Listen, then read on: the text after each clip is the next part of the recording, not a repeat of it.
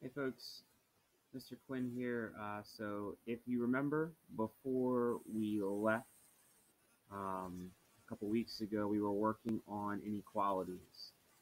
So I wanted to do this quick activator just to refresh your memory. We're going way back to an elementary skill. I'm just asking you to look at these two numbers and complete the sentence. So nothing too crazy, only going to do a quick talk through, and then I want you guys to zoom through this up to a smart score of 80 or higher before we move on to our actual topic for today. So we're going to read the statement. Remember, in IXL, they have great resources. If you need something read to you, boom, just click that microphone. It will read that aloud. So it says, which words make the statement true?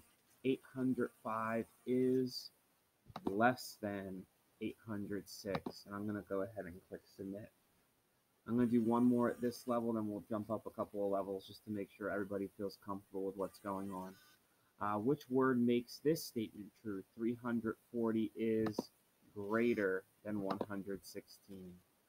Fantastic. Hopefully this makes a lot of sense. We're going to go ahead and ramp up this a little bit to our highest level, which instead of having the words, now we're going to have the symbols.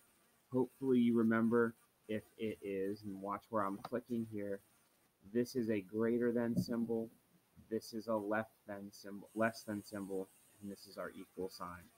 So it might take you a couple tries to get that one right. 852 is greater than 652.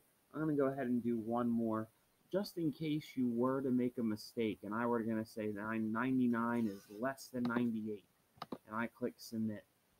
Remember, if you look down through here, it's going to give you some information to help you understand.